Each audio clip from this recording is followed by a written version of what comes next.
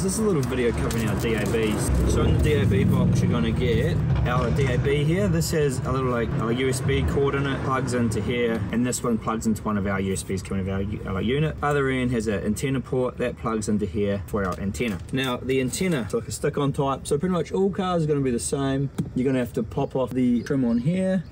And actually that's a type, it's not super like common. This is like a extended sort of nut type, so it just needs a socket.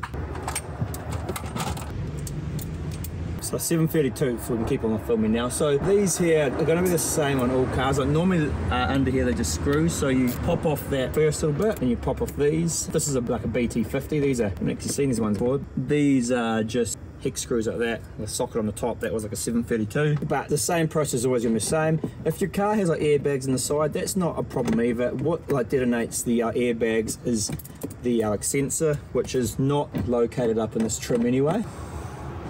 Yeah, just be careful like around it. Now the trim tools you get in our kit, but majority of the time with these you can actually just get your hand in here and like wiggle, wiggle, wiggle, and then they pull out from like the bottom. So that's your trim come out there.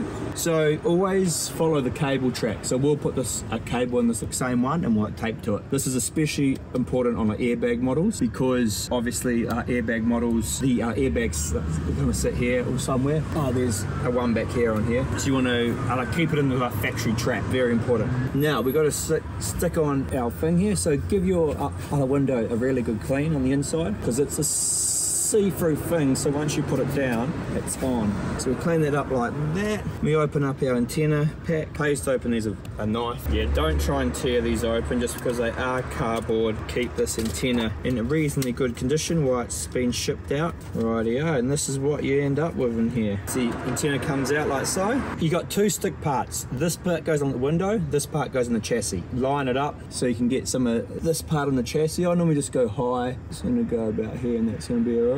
Yep, once you've got the spot for it, peel off your stick and obviously try and line it up fairly straight and decent if you can,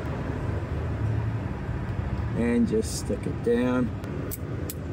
Start from here and then work your way up.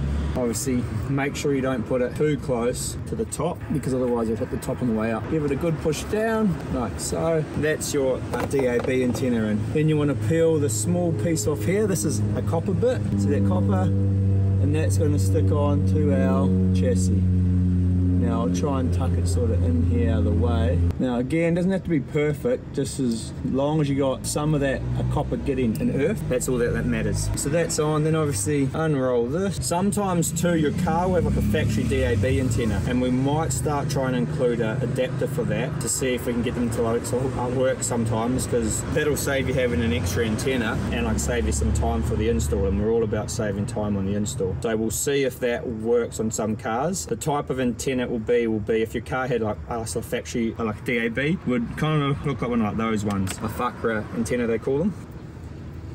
So we pull it through like that, and obviously I'm going to put it in that same cable tray, which is not too important here. I'm just going to make sure I get it sort of happening. I've pulled the glove box out already, and I'm just going to feed this through, and we should hopefully get it coming out here.